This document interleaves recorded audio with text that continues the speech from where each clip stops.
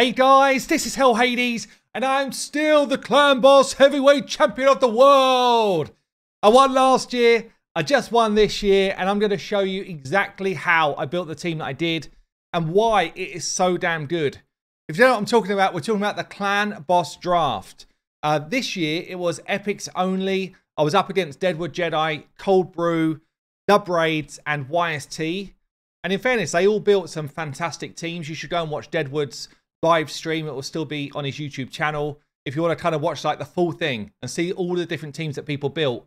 I'm going to break down how my team won. I'll show you the speed tune. I'll show you all the speeds. I'll also talk you through why I chose different gear sets that I chose. And I'll talk you through the super sub, which absolutely made the difference. And I'll try and just kind of make sure that when I go through champions and their kits, I'll give you some alternatives in the game that could do the same type of role. So buckle in. Let's do this. So let's start with my original draft, okay? I made one sub to this draft, and it was after a lot of testing, trying to get some decent numbers. So basically, I chose Claude as a speed champion. He gives us increased speed. He also brings shield for my teams. He brings increased accuracy. And he brings a really important skill for the Clan Boss, decrease crit rate. Claude is extremely underrated for this fight.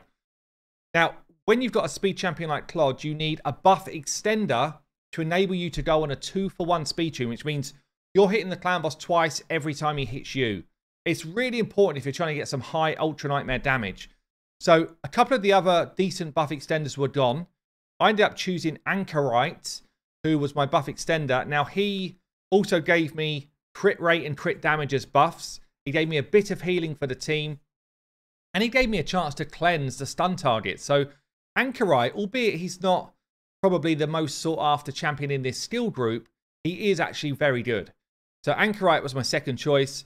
Taradi the Frog was my ally protector. Ally protection is one of the most important skills if you're not doing an unkillable Clan Boss team. He also gave me decreased attack, which is again a really important skill if you're up against Clan Boss at higher levels and you're not unkillable. We then picked up Fane for my damage. So Fane's given me poisoned, she's given me decreased defense and weaken, and she's a backup decreased attack champion, as well as she just hits hard, okay? And then the final pick for me was Marked. What was going through my head when I first picked Marked was I want increased defense on a 3-turn cooldown, and I also wanted blocked debuffs to deal with the stun. I wasn't thinking about Anchorite as my stun way of dealing with the stun. I was thinking about how do I get blocked debuffs into the team. So we did that. We ended up with a speed tune that looked like this. So I got it working from turn 6, but it was fine to get to turn 6. And basically, you see here, we're getting 2 hits in for every time the Clan Boss hits us. I ended up subbing out Marked for Morag Bronzelock because she was just a damage dealer. But Marked could definitely go into that spot, as you will see. Yeah, and if we time it right, we actually get the block. If we just delay the increased defense, we actually get the increased defense and block debuffs out just before the stun hits. And we're kind of covering ourselves for all of the important skills. So Marked definitely could have fit that team fine. I actually did some testing with Discard.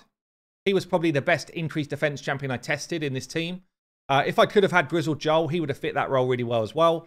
But it was already taken. I did some testing with Morsian Mage and a few others. But I just wasn't getting the damage level that I wanted to get. I wanted to one-key this Clan Boss, and I couldn't get there. And in the end, I thought back to a collab I did with Ash.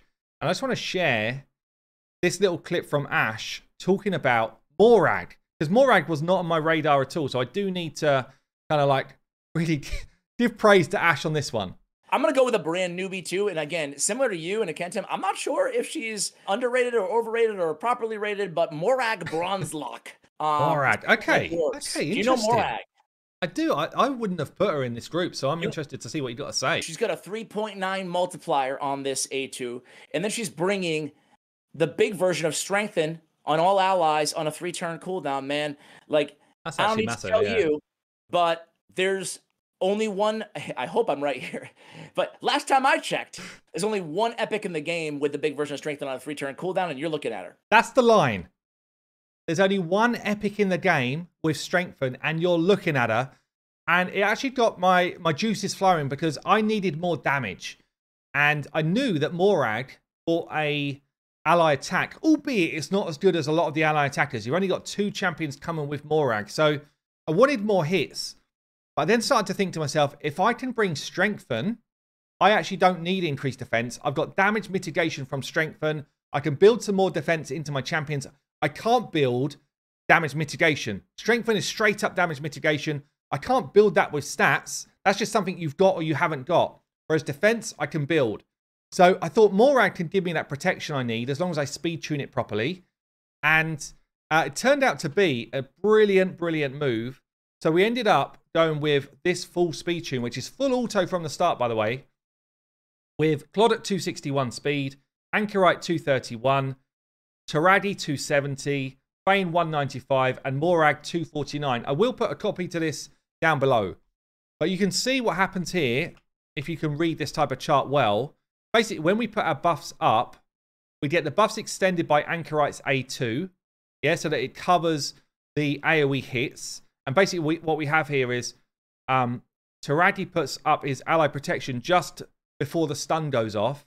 It then gets extended by Anchorite. So we have ally protection up for the AoEs. We have shields up for the AoEs from Taradi as well. We have increase speed. We have strengthen up.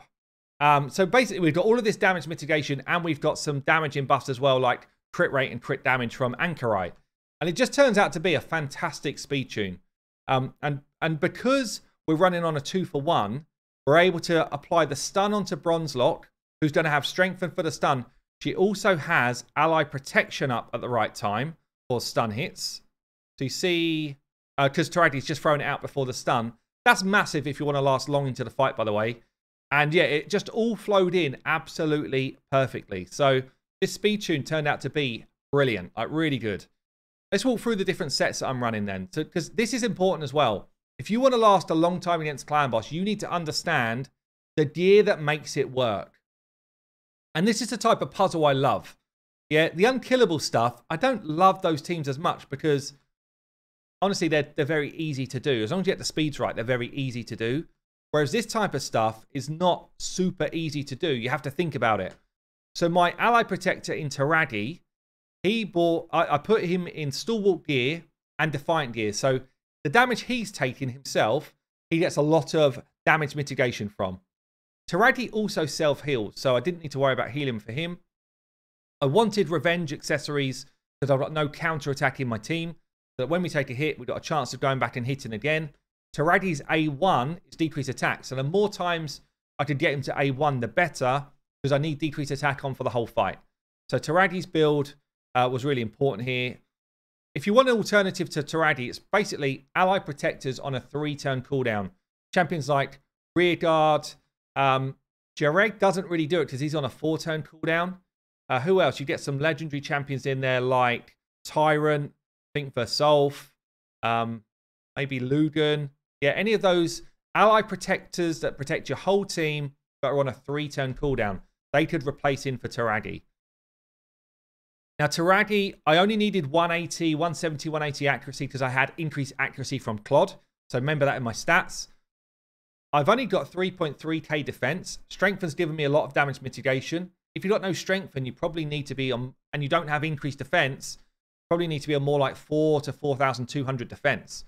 So I was able to reduce my numbers a bit there. But basically, I went the right speed, high health, as close to 70% crit rate as I could, and enough accuracy to do the job. And in terms of masteries on Taradi, I picked up basically War Master is the main mastery, and then we had the ability to land decrease attack better and for it to go on for an extra turn possibly. That's why I went support tree. I really wanted him to keep decrease attack on for as long as possible. I did have, he's my only one who was wearing a blessing for the run that I did. 3-star cruelty for my blessing. So that just enabled me to drop the defense of the clan boss by a bit more. So if you've only got one blessing in your team and it's epics, cruelty is the way to go. If you've got multiple, then you can start to make different decisions. But cruelty is really useful to have. Okay, let's move on to Fane. So Fane was my damage dealer. She didn't have to fit a speed tune in terms of she's not buffing anyone else. So everyone else, I wouldn't have been able to run stuff like reflex gear or that type of thing. But or refresh accessories. You just can't do it because you'll run out of your tune. But feign, I could. So I tried raw damage, and it did okay. But when I put reflex on, because I wasn't overflowing the debuff bar, I got back round to her poisons quicker. I kept decreased defense and weaken on more effectively. So feign, we went for reflex and then just straight damage. You can see in terms of stats in a second.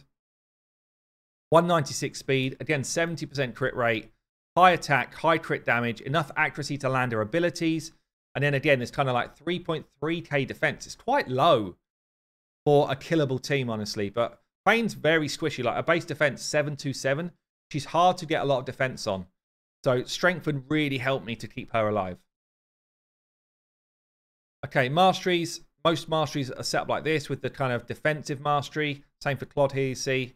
So Claude, and actually my other two champions I'm going to show you, they were all in Guardian gear. Guardian is a small version of ally protection. Plus it brings you healing as well. I don't have a natural healer in this team. Claude does a tiny bit of healing. Anchorite does a tiny bit of healing. Bane does a tiny bit of self-healing.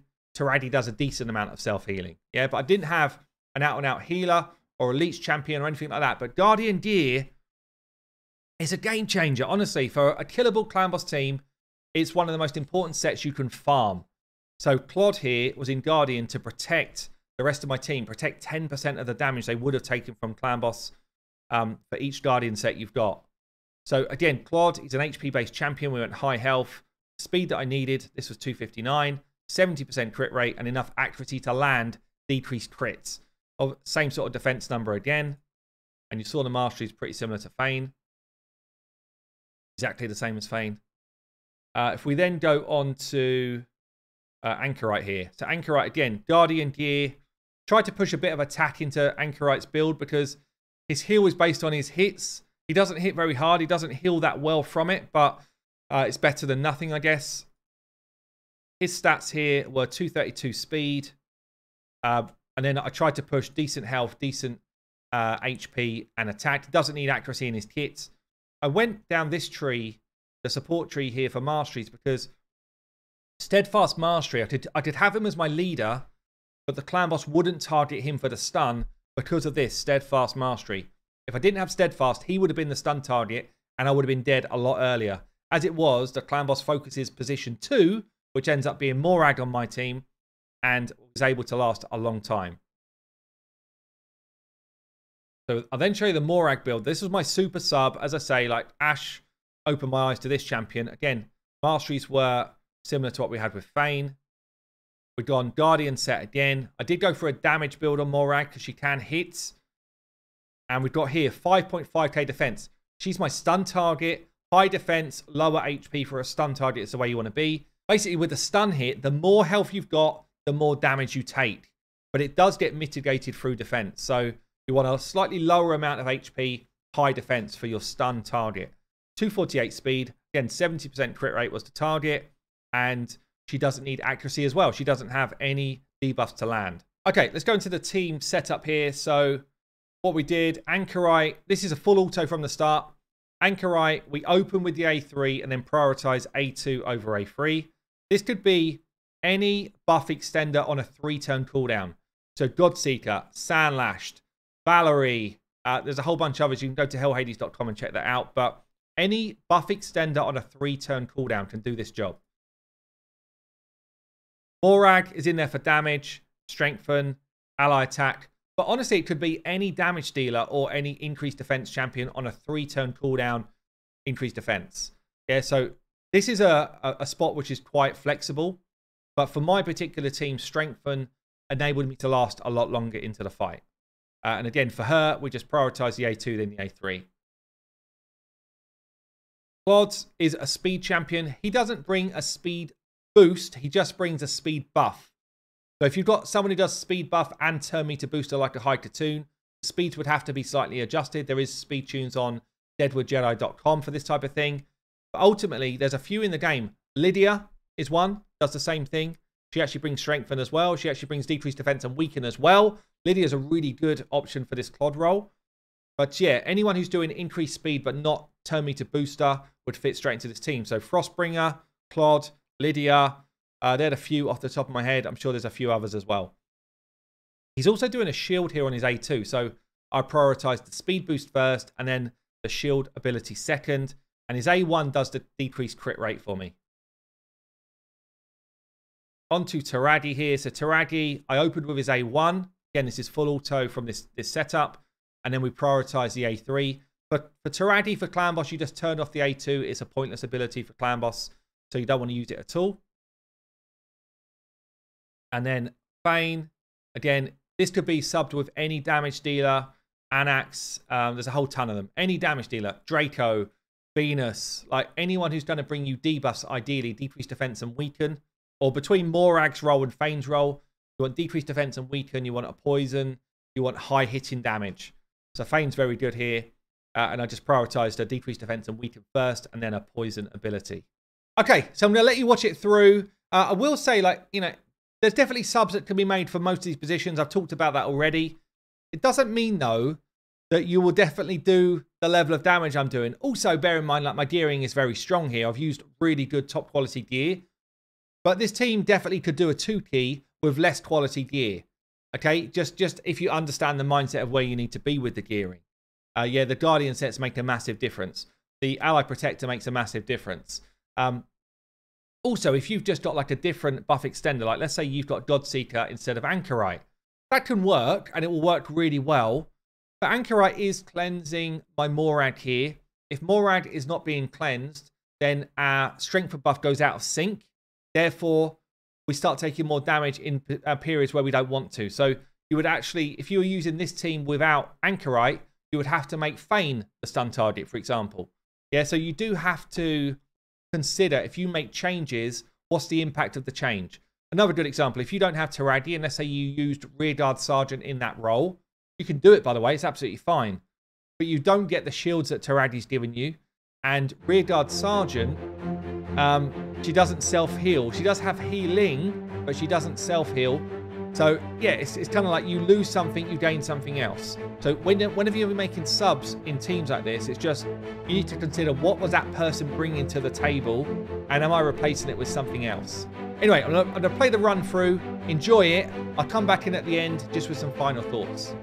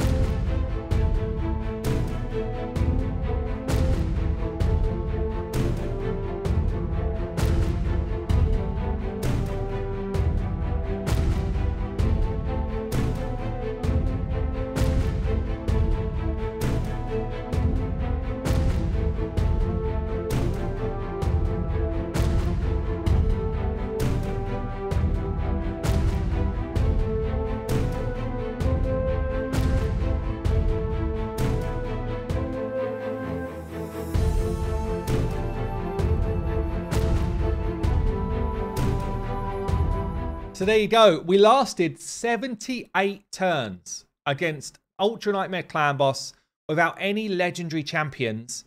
Honestly, I love this team. I love doing it. I really love this type of event. So again, thanks to Deadwood Jedi for putting this on for us. I love this type of event. I love the theory craft inside of it. And yeah, to survive that many turns, I actually can't believe I've done it myself. When we were talking about this before we started, I thought people would be hitting around 40 million. I really did. And to come close to 90 million, surviving 78 turns, I can't even believe it was possible myself. Big shout out to Ash for the Morag sub. That made a big difference to me. Anyone who I had in this position was doing about 10 million damage before Morag came in. And also, because she's bringing us ally attacks, everyone else was doing a bit less damage as well. So, massive, massive props to Morag here. She made a big difference to my team. Obviously, if you've got someone like Farak in here for the ally attack in this position, that would be cool as well, by the way. But you would lose strengthen, so you'd have to adjust. Adjust. You change someone, you don't adjust something else. But yeah, we ended up doing 7 million from Anchorite, but did a lot of healing for us in the end. Morag, 26.5 mil over that run. Very, very cool. Clod, 8.2 million, but he did quite a bit of shielding and healing as well. Also gave us that decreased crit rate, which meant that we weren't taking big crits at the end. That's why other runs failed, by the way. That's why YST failed, took a big crit. Taradi, 15.6 million, so some of that is poison, some of it is hits. Also a lot of self-healing and good shields for the team. Feint, 31.5 million. People were saying she's too squishy, she can't survive in this style of team. She can, if she's got her friends around her, supporting her to do it. And, you know, the amount of damage mitigation from Strengthen, Ally Protection, Guardian sets, shields is absolutely colossal. So there you go, guys. I've been Hell Hades, still the Clan Boss Heavyweight Champion of the World. I'll see you later.